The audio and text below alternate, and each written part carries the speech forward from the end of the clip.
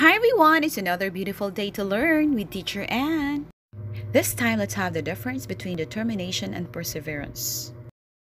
Determination is about how much you want something and the lengths you are willing to go to in order to make it happen. Perseverance, on the other hand, is your ability to continue to strive for your best despite difficulty and delay in achieving success. What is the role of determination and perseverance in life?